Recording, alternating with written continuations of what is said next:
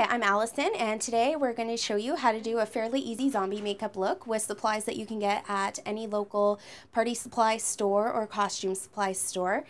They're fairly inexpensive, and it's really easy to do, so I hope you enjoy. Okay, so what I'm going to do to start out with is cover her face in kind of like a general pale shade. I'm going to mix in a smidge of green just to give a bit of a rotted look. So I'm going to use a spatula and take off some of the kind of more cream colored makeup, and I'm going to mix it on the back of my hand, which has already been cleaned, by the way.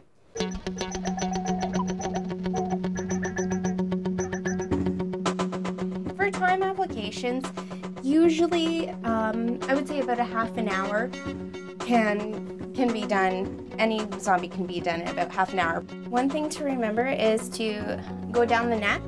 Anywhere that's going to be visible, basically, you should work with. For time's sake today, I'm not going to take it below the neck, but that's often what people forget is the neck and the ears, because they look alive and everything else does not. Face is pretty much paled out, so we want to start adding some more details. So now I'm going to start with the red grease paint. Stipple it around the mouth. So you can kind of just, you don't have to be really precise with this. You can bring it down the neck a bit, because zombies are sloppy. Right now. So I'm going to take the stipple sponge. It's just kind of like a wiry little thing that's made of plastic, and that kind of adds almost like a rashy effect or broken blood vessels.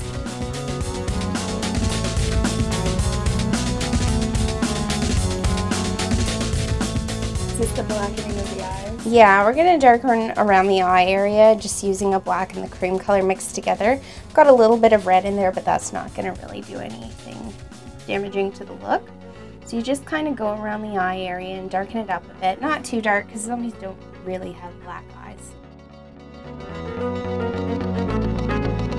It's going to take a bit more of the dark color and kind of contour.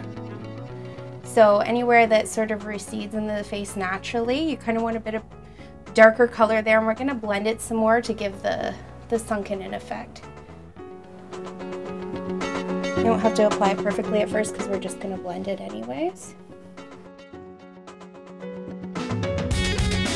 What I'm going to do next is start in with the latex, and we're going to give the skin some texture. This is the liquid latex. If you're allergic to latex, I strongly suggest you do not use latex. Just a hint there. So I've just put a little bit of the liquid latex in the cap. You should usually use like a small bowl or a little plastic container. So I'm just going to take some with the spatula, and I'm going to apply it where I want the texture on the skin. So you do a very thin layer because you do have to consider drying time as well. So I'm just putting it kind of up around the mouth area. Oh, that smells lovely.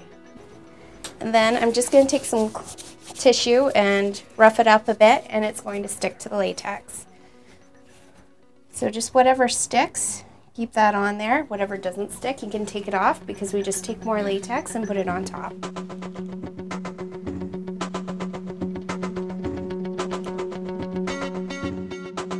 One thing to remember with the latex is when you're applying it, use something like a spoon or the little spatula. If you use a latex sponge in the latex, it will stick the sponge to the person's face and pull off all the latex. So it's kind of, latex will stick to other latex, so you don't want to use a latex sponge.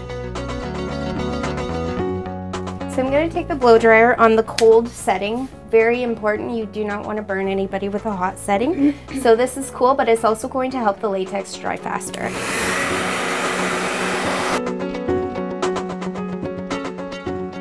Okay, so now that the latex has been dried, it's not sticky. So it's really important to make sure it's dry, because once you start to go in with your sponge and it's not dry, you'll start to peel it off. And when you go in anyways, you want to dab it, you don't want to rub it. Mix up a darker red using the edge of my brush. You can use a smaller brush. So what you want to do is in the deeper spots where it's kind of been textured, where it's deeper you want to go darker, just for dimension's sake. So what I'm doing now is I'm taking our fresh scab, and it's very sticky and kind of thick, We're just gonna kind of work it a bit so it's a little more movable. And we're gonna basically apply it just kind of wherever, but I like applying it in with the texture because it really adds a little more yucky. Go through now with some more of the colors. I'm gonna use a green just to give some more stipple, and I'm also gonna use some of the other colors we have on my hand just for more burst blood vessel effect. I'm also gonna grab a bit of the purple because I find that purple kind of helps to give more of a bruise effect.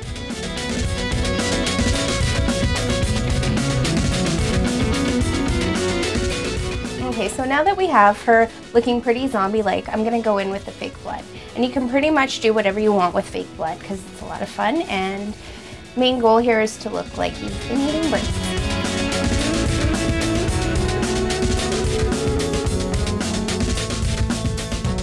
One thing I find that really makes a great zombie look is tooth blackout. So what you wanna do is take a little bit, and I'll get you to just take it on your finger and rub it into your teeth. It will come off once you brush your teeth. It's not flavored, it's not really gross, but it really does a lot for the look. So unless you're a really heavy smoker, you will need the tooth blackout, which is available at any of the places that I've mentioned before with party supply stores and such. I find that having a zombie with pretty shiny white teeth doesn't really make it believable. Don't smoke, kids. Use tooth blackout. Basically, what we have is just like a really gross looking piece here. Lots of makeup everywhere, pale the skin out, lots of blood, and you're good to go. So I hope you enjoyed watching this, and I hope you have fun making your own zombies.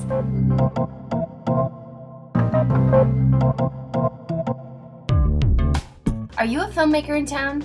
Do you have a film and a trailer for your film? Perhaps you have a trailer but no film.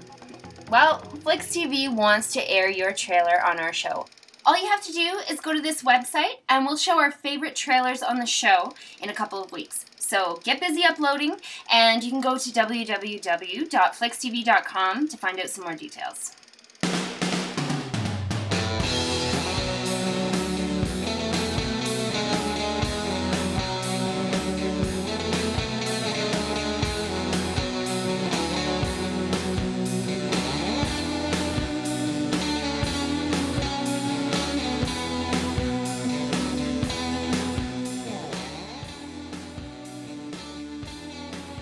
Flixx TV host Shannon Laing's hair, styled by Lid's Hair.